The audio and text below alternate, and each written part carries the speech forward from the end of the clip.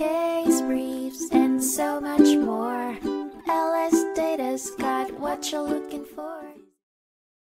A 2012 case in the Texas Courts of Appeals, Effel v. Rosberg, focused on the idea that when a leased property has no specific end date, the landlord or tenant can terminate the lease at any time. Lena Effel appealed a court decision that granted Robert Rosberg ownership of a property she lived in, which had been purchased by Rosberg as part of a settlement agreement with Effel's brothers. The court found that the agreement, which allowed Lena to live in the property until she left voluntarily, was for a tenancy at will, and thus could be terminated by either party at any time. Rosberg properly sent the required notice to vacate the premises after Lena broke 2 rules in the rental agreement, and the court upheld the decision that authorized Rosberg to terminate her lease. Case briefs, and so much more. LSData's got what you're looking for. Visit lsd.law, elevate your mind.